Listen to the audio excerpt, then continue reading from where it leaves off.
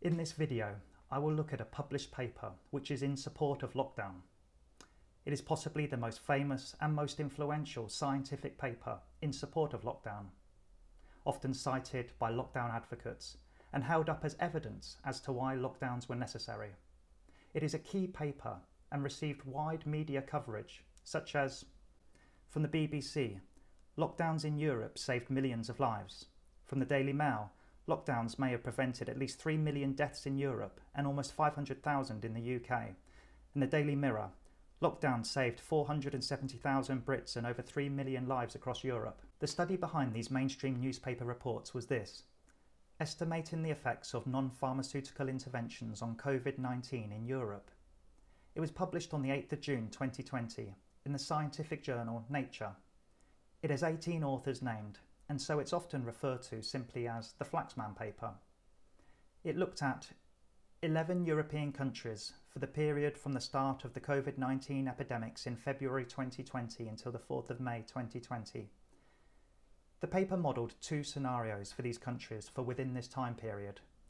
Their first model basically mirrored what happened in real life, producing death figures which were very close to the actual number of deaths.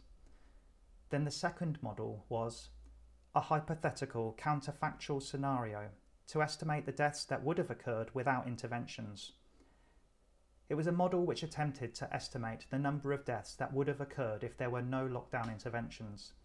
I will refer to this model as the counterfactual model.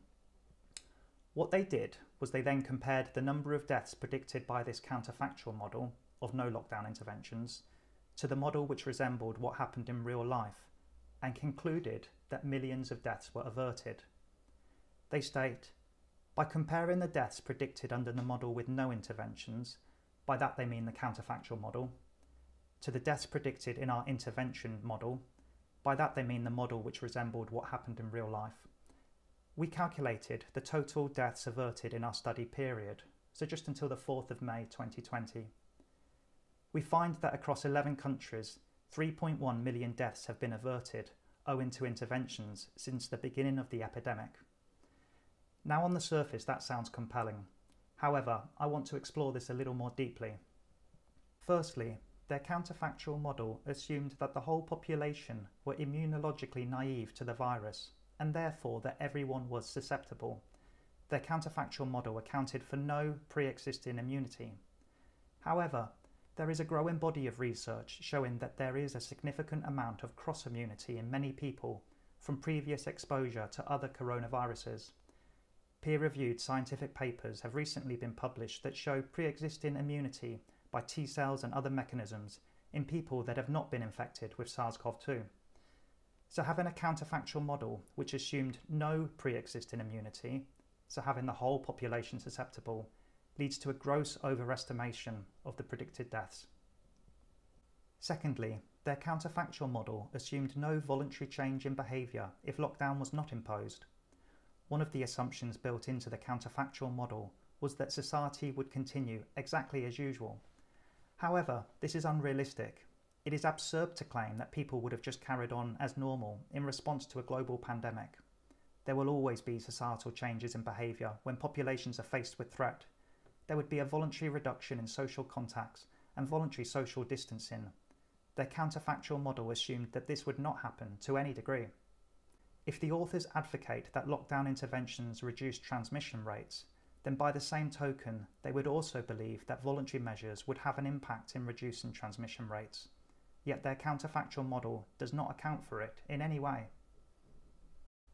The third questionable assumption used in the study was that the rate of SARS-CoV-2 transmission would only decrease in response to lockdown interventions.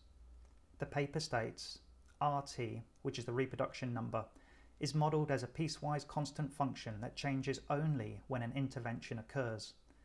So their counterfactual model assumed that the degree of viral spread would continue indefinitely within the study time period with no decrease. But this is absurd. It is not based on what we know of respiratory viruses, and was not seen like that in any country in the world. What did happen was that each country, irrespective of lockdown policy, had infections increase, reach a peak, followed by a subsequent decrease. It is the same path of any epidemic that has been studied for decades and decades. It is the characteristic bell-shaped curve of infections in epidemics, which was identified by William Farr back in 1840. Yet this law of science wasn't factored into the counterfactual model. Nor was seasonality and the effect it would have on the reproductive rate. The seasonal effect on transmission of respiratory infections is well established scientifically. As the season moves from spring to summer, this is not conducive to transmission of respiratory viruses, and infection rates decrease dramatically, irrespective of whether a country mandates lockdowns or not. Yet the Flaxman study did not mention this important concept of seasonality even once in their paper. The fourth questionable assumption was the infection fatality rates that they built into the counterfactual model. They have been criticised as being excessively and unrealistically high and not consistent with real-world data. Therefore, this resulted in the counterfactual model predicting death figures which were grossly exaggerated. Models are only as good as the assumptions put into them, and I've identified 4 flawed assumptions that were built into the counterfactual model.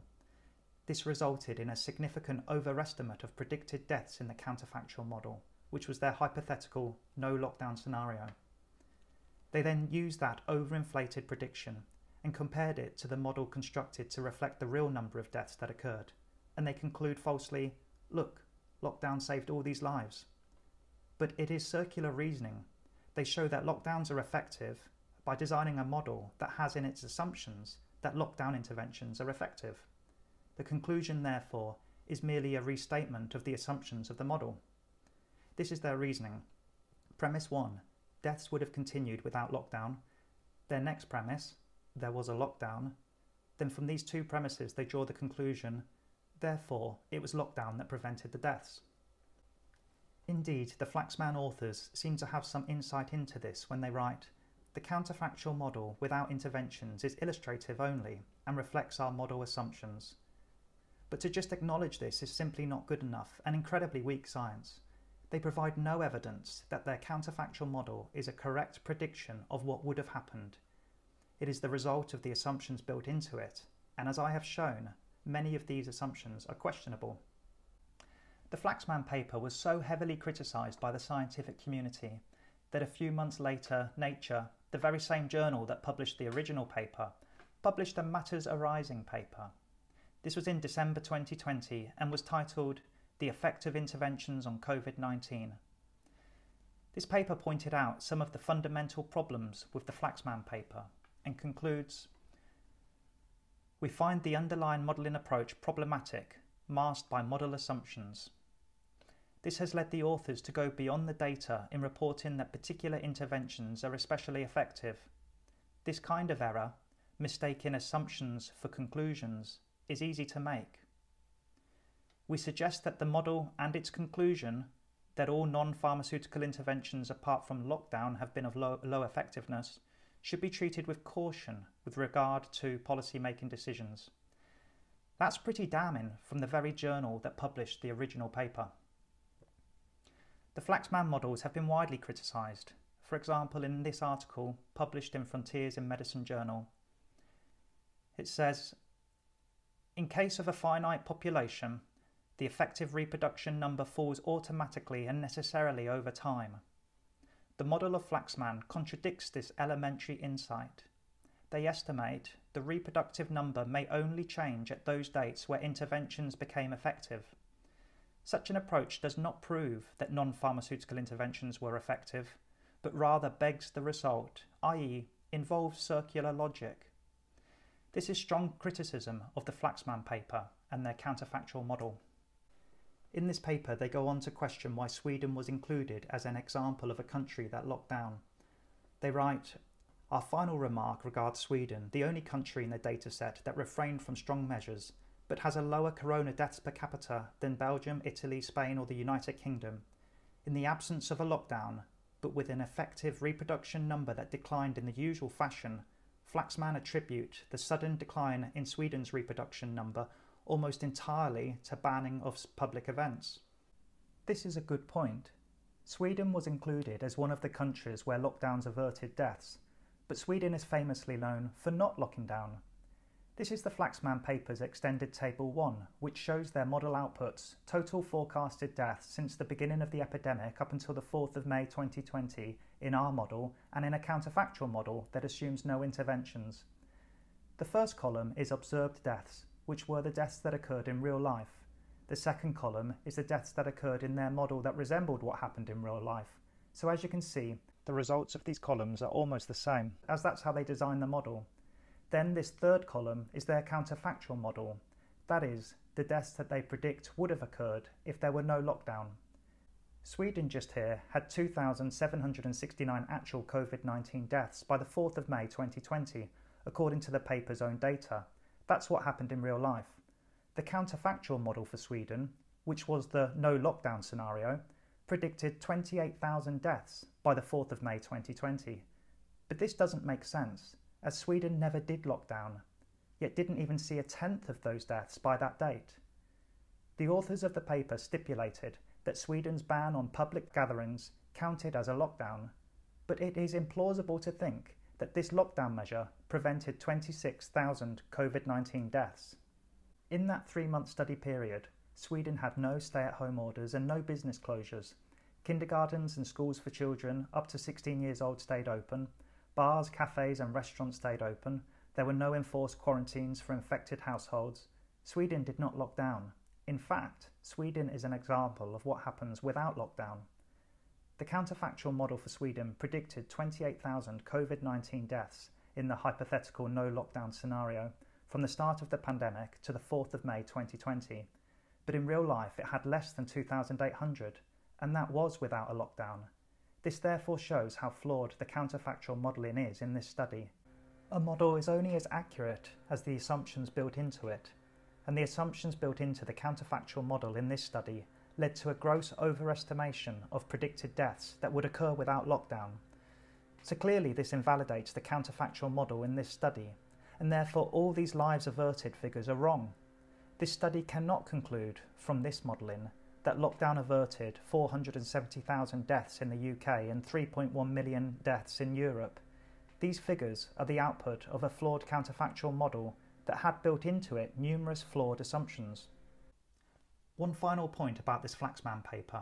It is important to mention the authors and potential conflicts of interest. There were 18 authors, including Neil Ferguson, and all but one of them were staff at the Imperial College, London. This in itself should prompt questions. It was these guys, Neil Ferguson and his colleagues from the Imperial College, whose notorious model-based paper just 3 months prior projected up to 550,000 deaths occurring in the UK if lockdown was not implemented. This infamous paper, published on the 16th of March 2020, was pivotal in the decision to implement the UK lockdown. These guys were therefore deeply invested in the lockdown theory, which doesn't invalidate their paper, but it does raise serious questions of impartiality. In conclusion, this paper by Flaxman et al. Is one of the key published papers that advocates for lockdown, and it is held up as evidence for the necessity of lockdown. Even though it's littered with false assumptions, and even though the journal that published it has distanced itself from it, yet still it is often wheeled out as vindication of the lockdown approach. But like most of the evidence for lockdown, it is entirely based on models, and models are only as good as the assumptions that are put into them. Their hypothetical counterfactual model uses assumptions that were just plain wrong and weren't seen in any country, irrespective of lockdown policy. This paper is typical for literature that supports lockdown, which uses speculation and implausible predictions rather than real-world data and empirical evidence. When examined more closely, the conclusions they arise at are based on questionable modelling, dubious assumptions, and unfounded claims. Yet it was used to justify and continue to drive a policy of lockdown which was disproportionate, ineffective, and immensely harmful. Lockdown interventions have come at such a high cost, causing immeasurable pain, loss, and suffering. It is clear that the damaging consequences of lockdown far outweigh the supposed benefits.